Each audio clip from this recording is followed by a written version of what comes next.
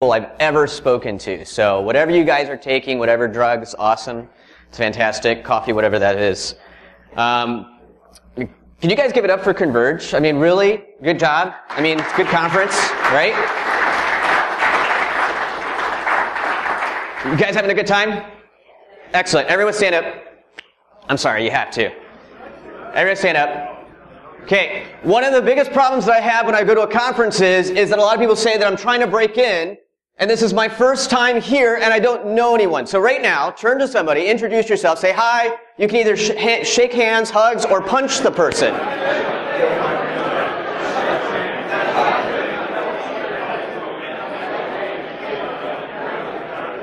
All right, that's enough. Sit down.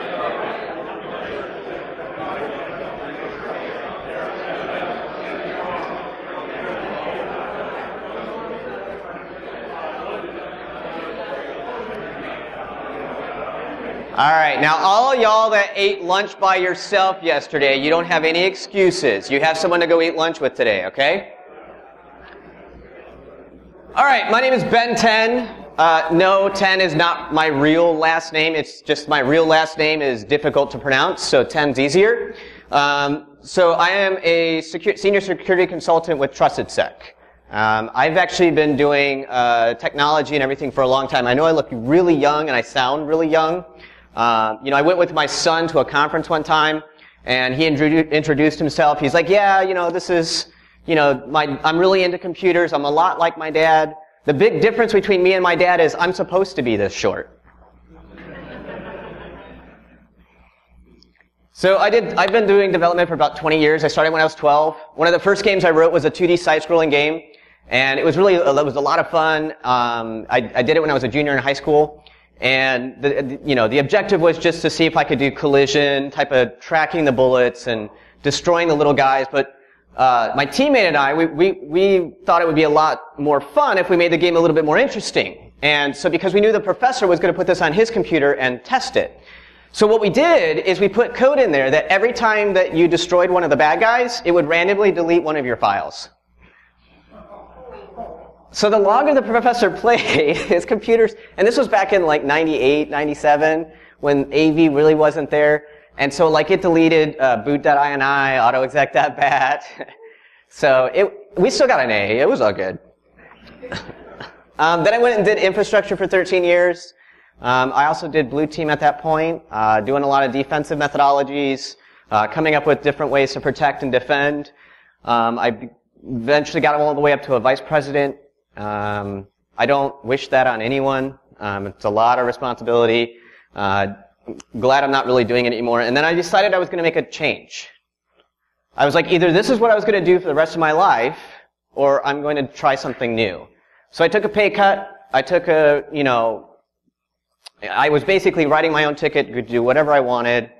But I'm like, you know what? I need to learn something new. And so I decided I was just going to move and I was going to go to the offensive side because I figure I want to learn the different aspect of this field. So I'm like, hey, I'm going to go and learn pen testing. So that's kind of what we're talking about today. A lot of what people know about me is I do PowerShell. I'm currently writing a book with no starch. It's Grey Hat PowerShell, how to use PowerShell for good and bad. Basically walk you through all of that. I used to be a Chicago resident, so this is Chicago in summer. At least that's the way it feels for me. I couldn't stand it anymore. I was there for a long time. So I went up and, so now I'm a Dallas person. So it's a lot better there. I was in a t-shirt in the middle of, on Christmas. I know I said that to somebody and they're like, yeah, I did that too. It was just that it was 34 below, but it was fine for me. And then so now I get to travel around the world and, this is Martin Boss and me. We were on our way to Budapest, Hungary. And, this was the Sky Lounge. We did not do this, but we took credit for it. But basically, this is their Windows XP licensing thing. So let me give you a little bit of background on security. Okay? So I started in this industry, and I really wasn't doing security. I was just doing infrastructure. I was happy in my little world. I was doing development. All was good. And then we had somebody break into our location. Physically broke in, stole hard drives, everything else like that. Now the nice thing was that I had already begun to do some sort of security, and I put TrueCrypt on them. So even though they walked away, it wasn't that big of a deal. But Jason Street said the best way to get somebody excited about fire insurance is to burn down the building next door. Right? Because you see that and you're like, that could be us. Well, I realized that when they broke in, I realized, hey, this could have been a lot worse. We could have had a data breach. Now I need to understand some of this stuff. So I'm like, okay, that's cool. Things are burning, but I'm cool. Like, that's all right. Let's go figure things out. Let's see what's going on. So I was like, well, let's go figure out this security stuff. So I started going to conventions. You know, my first convention I'd ever go to, I hadn't heard about B-Sides, hadn't heard anything. This was the very first convention I'd ever gone to. And I knew nobody. No one knew me. I didn't know anything about anything. And so then I was like, I need to start learning things. And I would go to talks, and you'd see these people do some awesome and crazy things, and I'm like, I have no idea what you just said. You're really, really cute, but I don't know what you're saying. And then I would be like, I gotta go home and figure this out. So then I learned about the defensive stuff.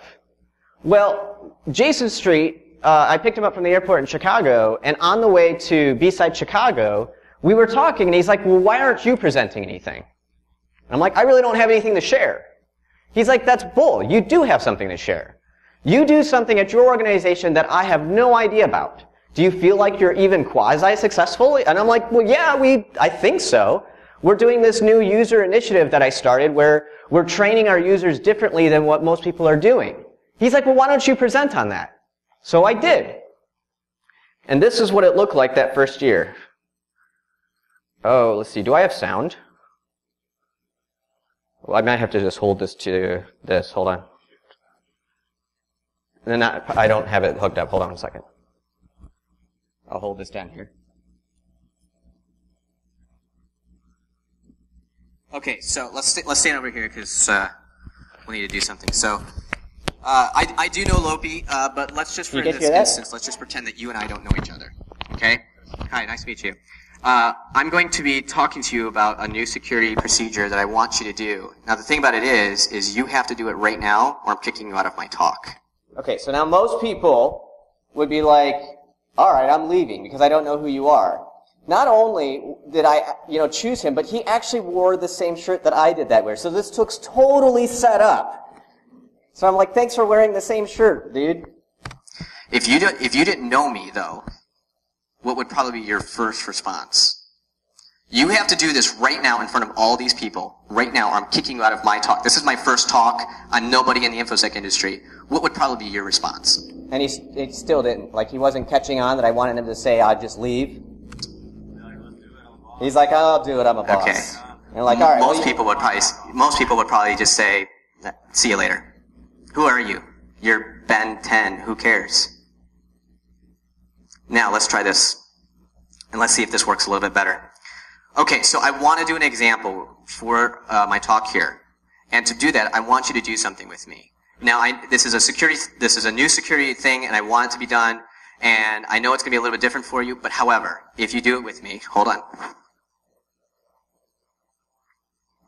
I'll give you $50. I did this talk like 6 times, and then my wife told me I couldn't do it anymore because it was so expensive. Okay, so there's $50.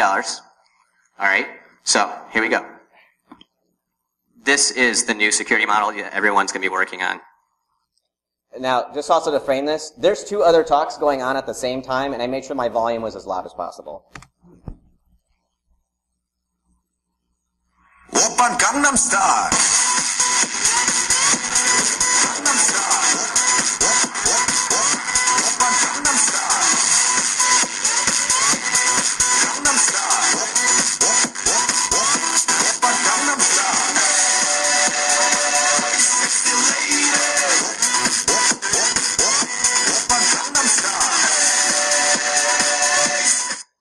Give Chris a big hand here.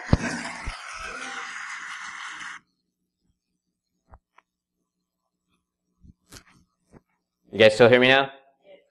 So that was fun, and that was exciting, and a lot of people saw what I had to say, and they're like, that's amazing. That's a really cool idea. I had never thought about maybe incentivizing my security awareness programs. Instead of it always being about penalizing the person when they do something wrong, I'm actually going to try and incentivize when you do something right. It's amazing. And I realized that because when with my kids, I find out that I actually get them to do what I want them to do when it's an incentive based off of, I'm going to punish you if you don't. And it revolutionized our organization in that people were actually excited about the security program. They actually wanted to be a part of it, and it was a cool competition. And I shared this with everyone. And that's part of what came into it. Well, then I decided I was going to do a little bit more and kind of look at the vulnerability management side and figure out how I could do like a self-assessment on myself. An internal red team of 1, I guess you could say. I mean, it wasn't even a red team. It was just more of vulnerability management, identifying it. My wife was not too happy with the talk title.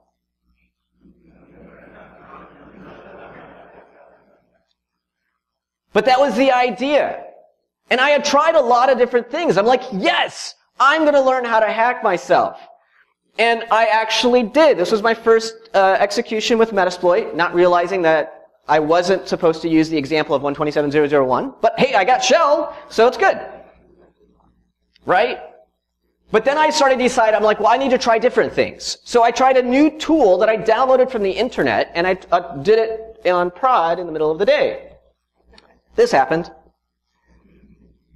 If you don't know what this is LSASS crashing, and it's on a primary domain controller. It took about 30 minutes to come back up. The CEO calls from lunch because she's out with a client. She's like, hey, we're getting a bunch of issues over there. I'm like, nope, it's fine. Click.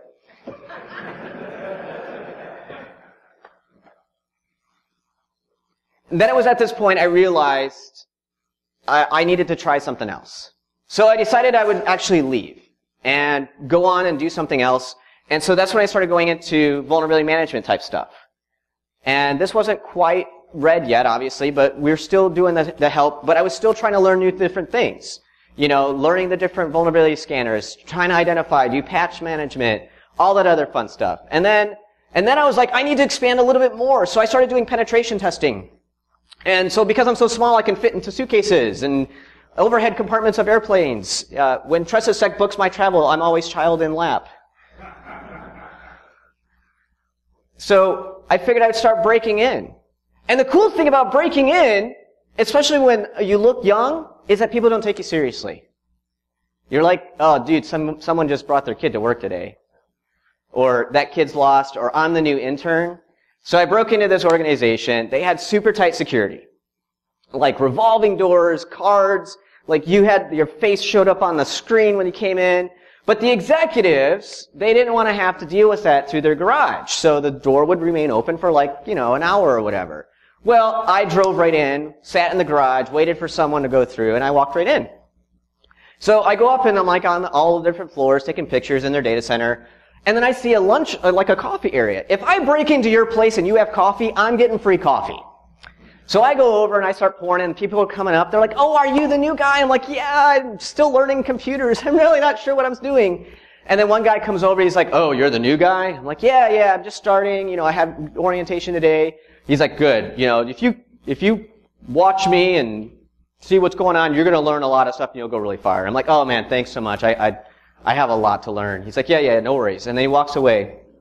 We go to the recap meeting later on, and we're in this big conference room, and I'm sitting there with my report saying, I just completely destroyed your security. The dude that walks in was the CTO. Oops. So then, so we're doing a lot of this stuff. So then I decided, Dave Kennedy from TrustedSec, he's like, hey, we've got a position. We really want you on the team. I'm like, I'm not that amazing. I'm still learning. He's like, you have the potential to do a lot of cool things. Do you want to come over? I'm like, yeah, sure. So I've moved over to TrustedSec, and so I've been there, love it. But what I've realized in all of my engagements so far, I have realized that a lot of organizations are doing the exact same things on the defense side, which is part of the reason a lot of people are failing.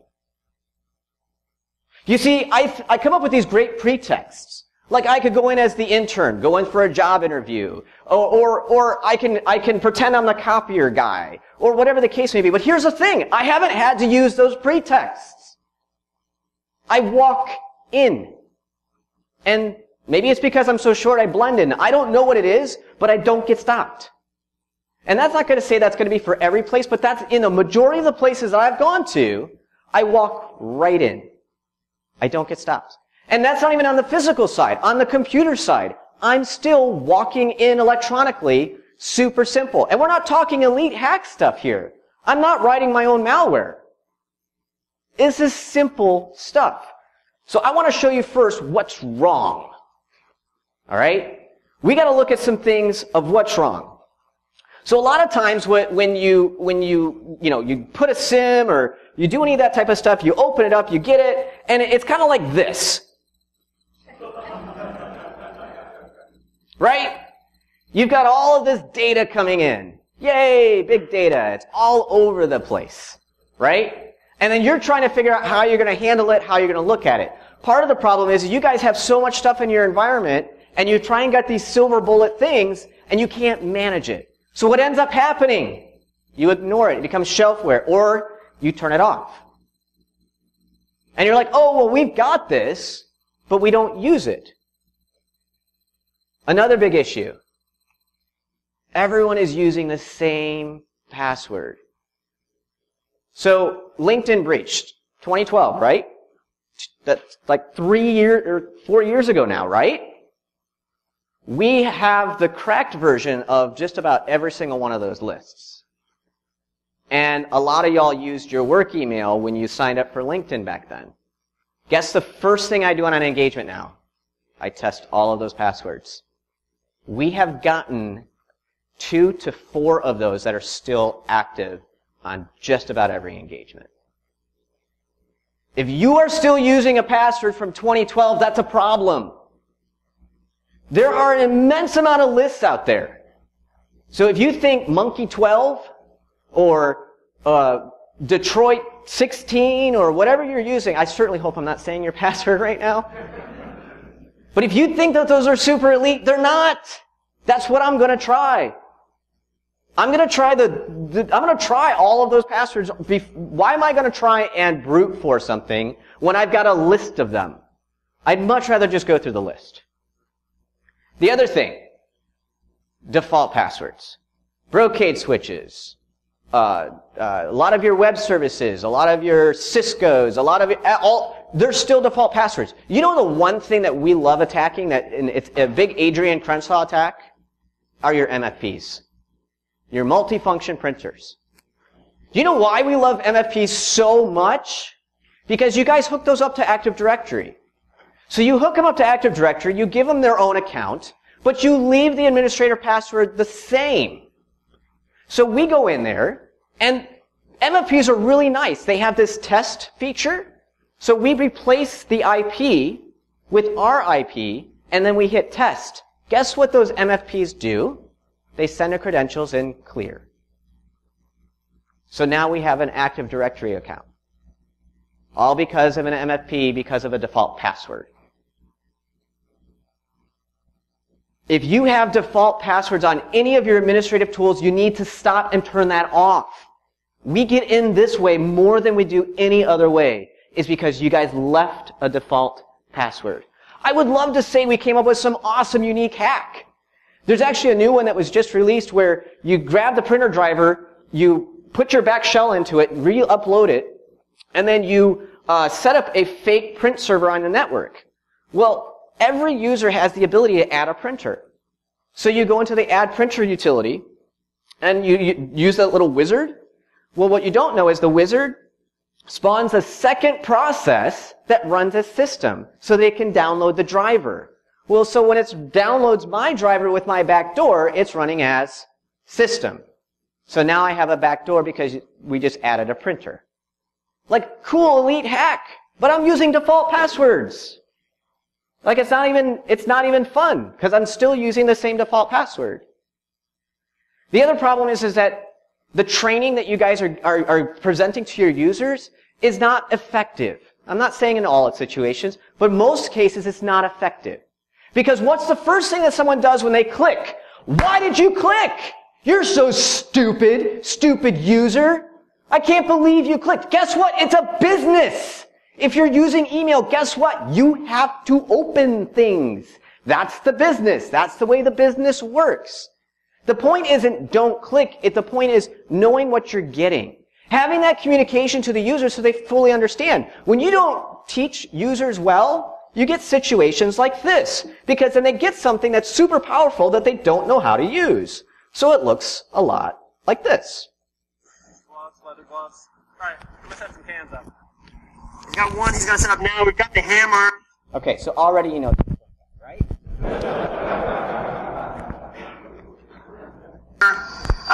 Like a basic. Okay, so how many people have used a firearm? Okay, how many of you are just ready for the next part of this video? Hammer action now. No. Now, where is his finger? Where is his freaking finger? Normally you wouldn't do this, but because.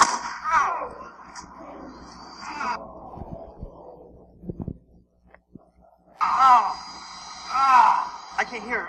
Okay, the dude's talking about I can't hear. That's his first reaction is I can't hear. Not the fact that I just shot my friend. So that's what ends up happening. We give people these awesome tools and utilities and everything else like that, but we don't train them well enough to use them. And then we get upset when they don't use it well. System admins, let's just spin up a box. Just because. We get so many boxes that are sitting out there that y'all forgot about. Okay, I'm Dallas now, I can say y'all. You guys forget about it. You spun it up. A lot of you guys, asset management is a nightmare. You have no idea what's what and where it is. We love to find those boxes because they're typically unpatched because you don't know about them. Developers. Any developers in the room? Okay, gonna yell at you for a second. I need local admin! I can't do my job without it! Well, guess what? I have owned so many developer boxes. And you know what the cool thing about a developer box is? They put so much crap on their systems. Like they copy data, they've got their own instance of SQL Server. It is awesome. I love developers. Because I am one. So y'all keep getting sysadmin, that's awesome, because I'm gonna get your box. And that's a problem. If you need that level, you should be segmented off the network. That's the problem. We're throwing things around out there without realizing that, hey, this could potentially be a problem. Speaking of segmentation, this is typically your network topology diagram. All flat. All connected. Not only is this flat, but you have all of your devices on this, like your Cisco IP phones and your printers and everything else like that. You've got, and then we've got NAC. Well, yeah, but I just use a neat little device. Let me show it to you. We've got this awesome NAC. Well, that's great. But I just go over to your Cisco IP phone, and I grab the cable, and I put a LAN tap on it. So that's all this is. It's a little LAN tap. And what this does is it allows me to ride that Cisco IP, the RJ45. I just ride that. So MAC address, everything, it just rides as the IP phone. And this is something that anyone can get. I built this myself. My son's built one of these. Super simple. It's called Throwing Star LAN Tap. So, and a lot of people implement, network access control incorrectly anyways. A lot of times you only need the first 6 parts of the MAC address, and it'll let you on. Right? Because I just need to look like that device. And then that's really going to screw you up, especially if I'm changing my host name and everything to that Cisco IP phone. How many of you guys are monitoring what your phones are doing? The fact that they're now all of a sudden egressing over HTTP, or that your Cisco IP phone is connected over SMB? That could be a problem, folks. But how many of you guys are looking at that? Because you guys are super flat, you're not seeing it. The other problem is that we're not learning. We're not learning from people and past mistakes. We see the fact that the building burned down across the street, but we're not doing anything to change our behavior. It's security by obscurity. Well, no one knows about us. Or the one I really like is security by divinity. We don't know what we're doing, but we're just praying and hoping to some deity that nothing bad happens.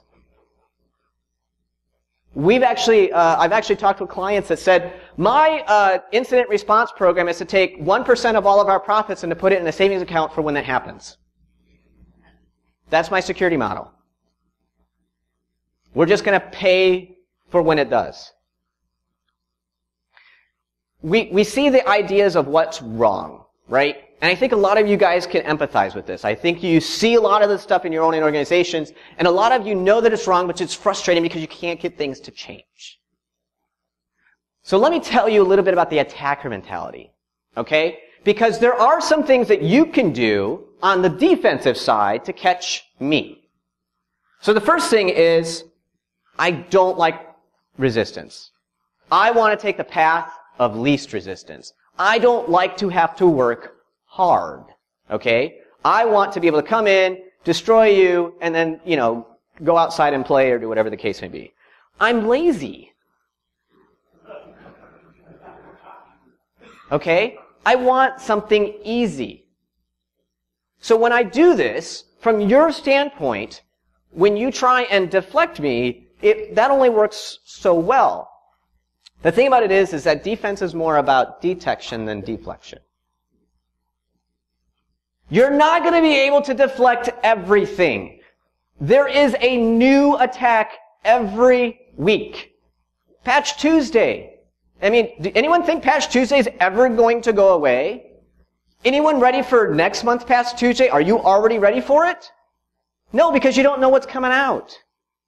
There's always going to be something new. There's always going to be a new attack. There's always going to be a new way. And I'll tell you, a lot of the old attacks are working still. Because everyone's focusing on the new glitzy and shiny stuff. That bat to exe is still amazing. I'm still replacing service binaries. It's old school stuff. It's about the detection piece. If you really want to understand how to get a better handle on when someone's got an indicator of compromise on your network, you need to make sure you've got that detection piece. Without it, you have no hope. So how do we do this? How do we set up a path of least resistance? Well, one of the big things is logs, right? Love logs, but if anyone's ever done any type of log management, whatever the case may be, it's like a drinking from a fire hose, right? Well, one of the big hotness is PowerShell, right? A lot of our attacks use PowerShell. It's directly in memory, whatever the case may be. Lee Holmes wrote this blog. It was like a year ago. Yeah, 2005. Or 2015. He wrote this blog. Anyone read it? Okay, so PowerShell loves the blue team. Write this down. You need to go and read this article. If you take nothing from this talk, and you have a Windows environment, you need to take this. This will walk you through step by step on how to set up your environment so that you can detect these types of attacks. It is an amazing blog. And in fact, Lee Holmes was so concerned about this blog that he gave it to Matt Graber, the dude that wrote PowerSploit. He gave it to Will Schroeder, the dude that wrote PowerShell Empire. He gave it to Matt Johnson and to me. We had access to this before it was posted to the public. And we gave our feedback on whether it was legit or not. I was at a Microsoft Ignite conference last year, and I was on the phone with Lee discussing this very thing. That's how concerned he was about this. This is an amazing article. It's been out there for a year, and I've been to many conferences, and people still have not heard about this. Now, here's the thing. You don't want to do this on around 40,000 of your assets. It's going to be a nightmare. It's going to be tough to catch, but you want to set it up on your critical assets first. A lot of people, when they're trying to do this, they're like, I don't know how we're going to do this with 40,000 assets. Well, don't. Do it with your 1,000 critical assets. Do it with the critical infrastructure. Start somewhere. Eventually, your maturity model will get to the point where you can expand it, but for now, let's focus on the critical stuff. Your servers, your endpoints, your developers, that's critical stuff, man. The areas where you have the highest risk, that's where this needs to go.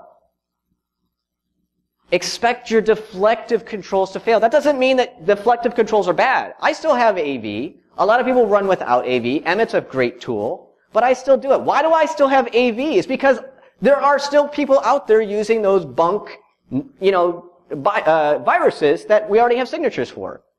So I'm still using that, but I expect it to fail because I bypass AV all the time. I got access to an ASPX system, and there's a command shell.aspx that you can get off the internet. AV already has a signature for it. So you know how do you get around AV with that command shell ASPX? Just press enter and add a new line in the script. Because it no longer matches the MD5. Like, you just have to change the code just slightly, and all of a sudden it works again. Right? But you have to expect that they're going to fail. So that's where the detection piece comes into play. So, I'm going to show you a couple of different things. So, I like demoing things. I like showing you what's going on. So, Dave Kennedy and I were doing a conference in South Dakota, where there's lots of things to do. Looking at corn and snow and cold weather and more snow. So it was super awesome, but we were sitting there, we were doing a red versus blue, and while Dave was doing his piece, I decided I was going to write a new tool. I have no idea what Dave said, because I was sitting there writing this new tool, and it's called Invoke Cutting Creds. And it's this cool little PowerShell thing, and basically what it does is I impersonate a user. And what the intent is to put that user out on the wire. Now, I'm going to show you something. Raise your hands if you know about Responder. Oh, I have something to show y'all.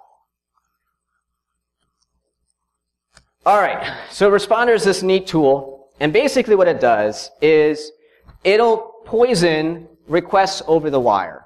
When I get onto a network and infrastructure, this is one of the first things I load up.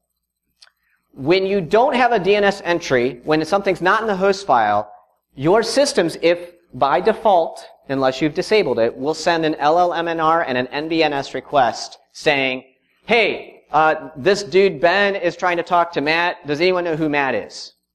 Anyone? Does anyone know Matt? Matt? Anyone? Anyone? Well, Responder will actually say, hey, I'm Matt. Come talk to me. But before you talk to me, I need you to authenticate. And so what ends up happening is that I get your hash when you authenticate. This is invisible to you, by the way. So let me show you. So if I do this, please don't take pictures of the next thing that I'm about to do just because it's actually my hash. And I don't want you to get my super awesome password. So let's do this. I know it might be hard to see, but I'm just going to do this net use.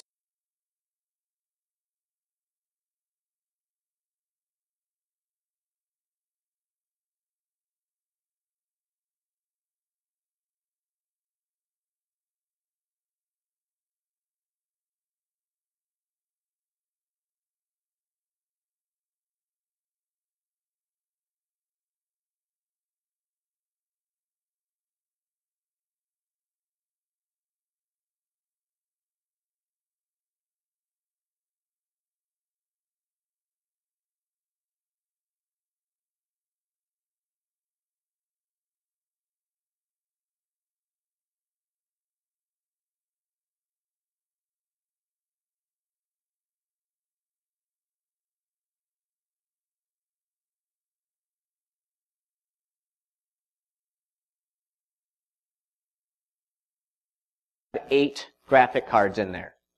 We set one on fire. Okay? Like we burned, like flames were coming out of the GPUs, it got so hot. Right? If it's 14 or fewer, it's not a strong password. You guys should really be adopting passphrases, something that goes beyond. It's all about entropy, right?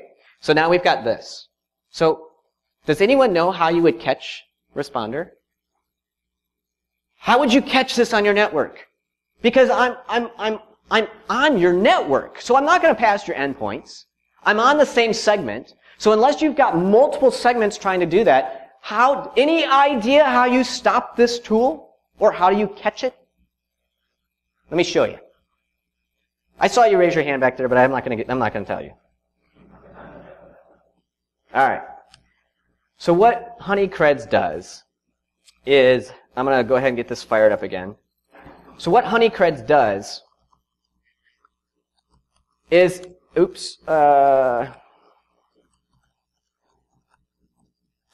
it allows you to type in a username and password. Now, here's the thing. You don't want your username and password to be something like, haha, Pentester, I got you, because I'm not going to use those creds. You want it to make it look like it's legitimate, right? What's some of the most legitimate looking accounts that will typically broadcast these types of things on a continual basis? Service accounts, right? So let's look at this. So if I do Converge /SCCM updater, right? Does that look legit, like a legit service, right? And now we'll put a super long password in there.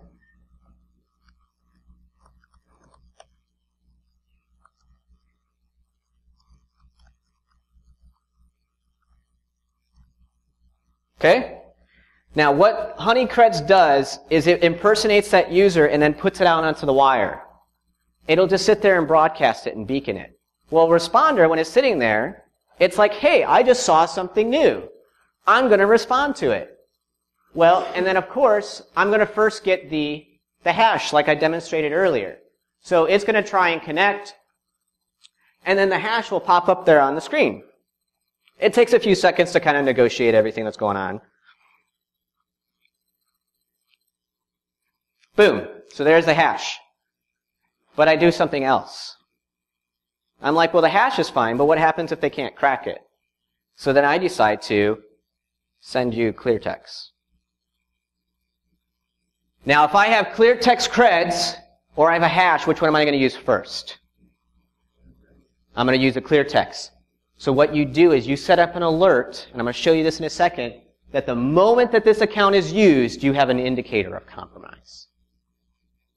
Now let me show you that on the other side here. The other thing is, you'll get a 200 OK because I sent an HTTP request. The moment that you see 200 status OK, you know you have Responder on your network. Because there's no service known to man that should be responding to this, especially when you have a bogus account like that. So what happens is, in the event log, you're going to want to write this down. Under security, the event ID is 4648. 4648 is the event ID that you want. Now, as awesome it is as event log, and I know everyone's in there all day long looking through all of those logs, right? I know I am, because that's awesome. No one's going to be doing this. So I wrote another little tool called Find Malicious Account. Now, PowerSec Framework is a tool I wrote a few years ago. It's meant to be a free, it's open source. It's kind of like a, poor man's IDS type of system. And it's basically just PowerShell. I just wrapped it in a GUI. So I have this cool little thing, and I've got this script. So I want to find anytime SCCM updater is used. And what the script will do is it'll pull that event log for me over and over and over and over and over and over and over again. And the moment that I've got anyone using that, it'll pop an alert. So I'll do this. It does this Honeycreds thing here, and it's sitting there running, right? So let's go ahead and delete my database here. And let me go ahead and respawn this.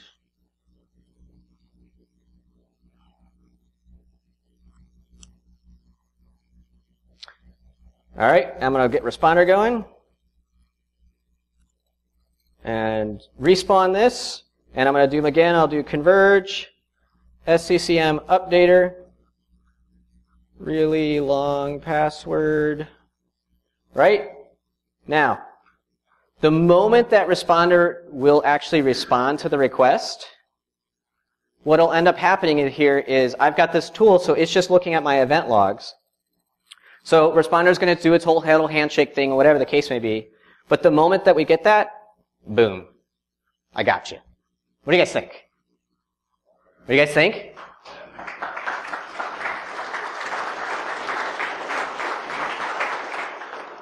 And that's the cool thing is that you already have access to all of this.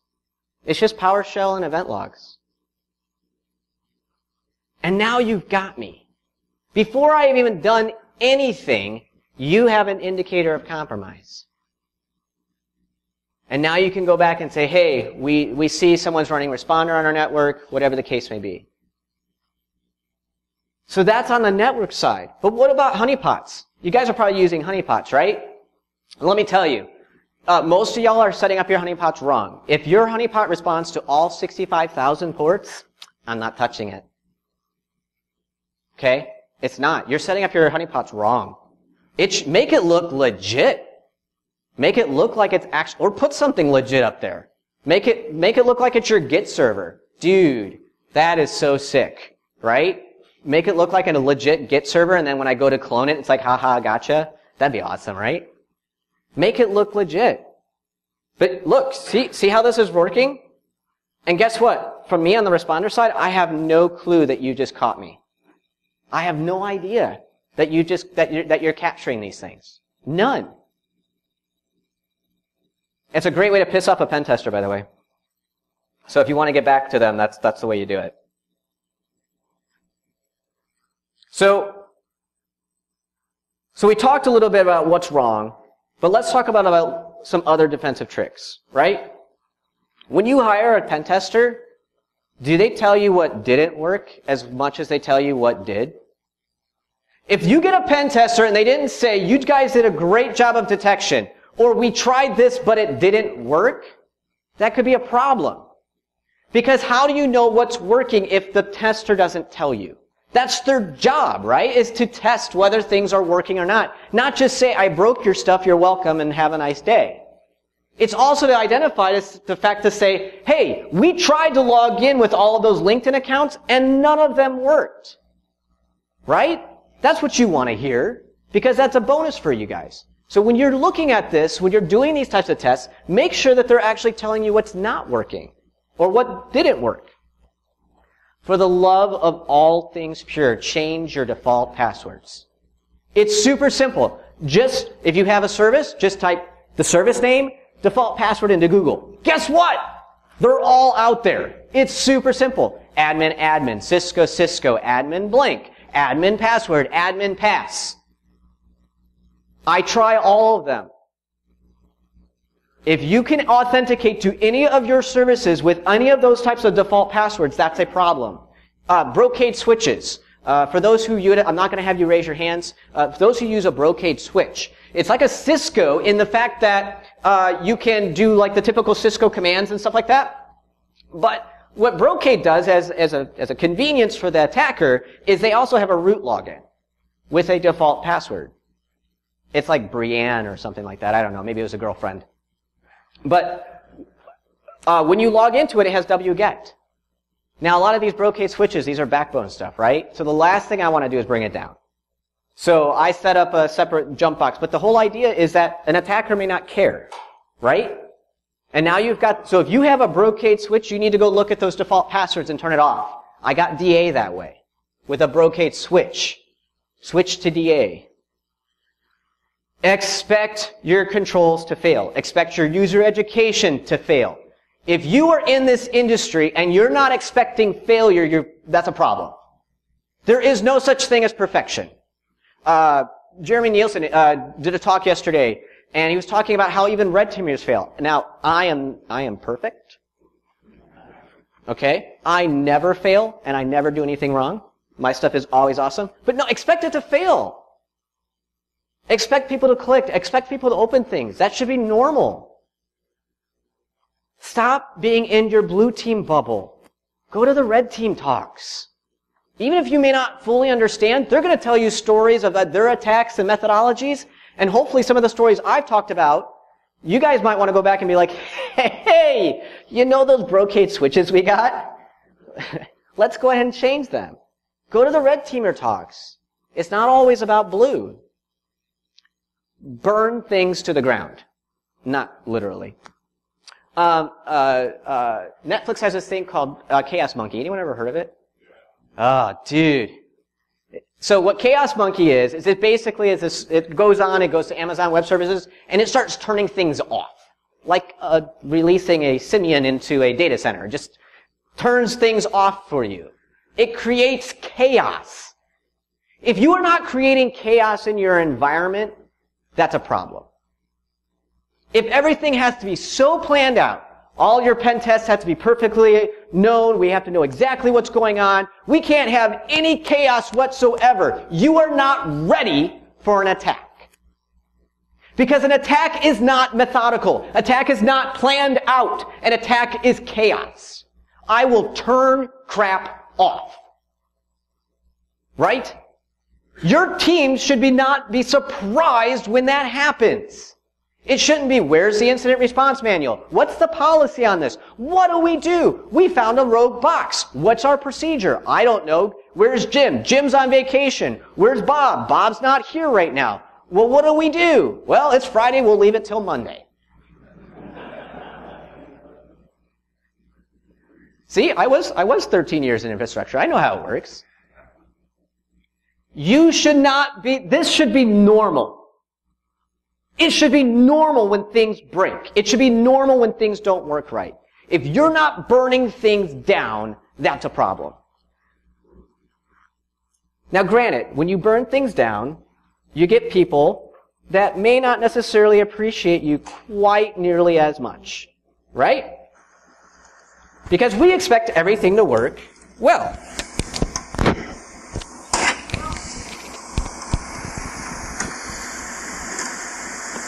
I love the dude on the other side. He's like, oh, that's Jim. I'm sitting back down.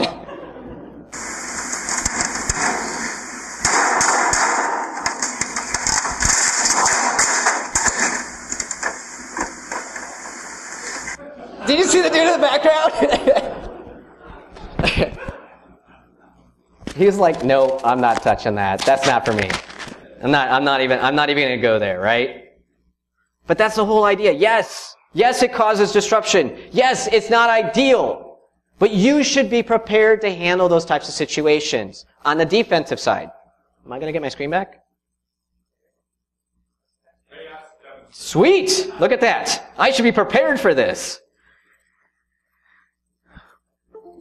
There we go. Did we get it? Okay, so I wrote this tool called the Kraken. And the Kraken is, it was designed as a defensive methodology that if I found something that was going on in my box and I wasn't physically able to get there to figure out what's going on, I wanted it off my network. And so what it would do is it would go out to the box and hardware disable, not software, hardware disable all of the NICs that on the box. So I thought this was awesome and whatever the case may be, and I let my team use it. The unfortunate reality is that I set it up to where you could point it to all of our assets in the entire domain. So it was a great way to rage quit.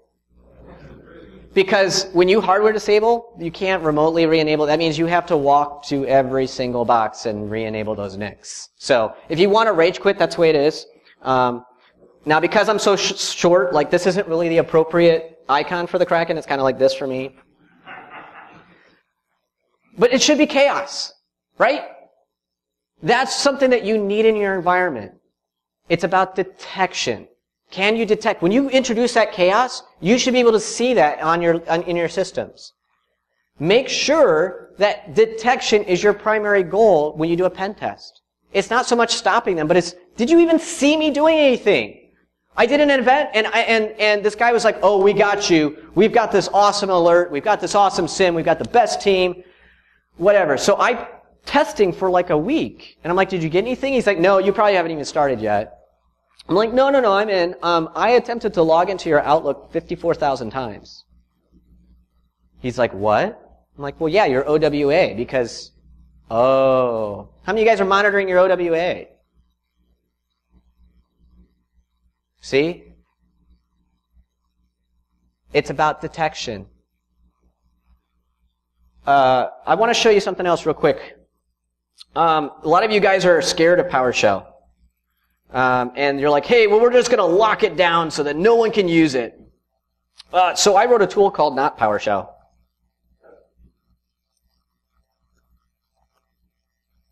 And it works the same exact way as, what you would do in PowerShell. I can even do, so you can just do PowerShell single commands, you can do encoded commands, you can do decoded commands. So if I'm dropping a binary and you're trying to block PowerShell just at the binary, it doesn't do you any good. It's not about deflecting, it's about detecting.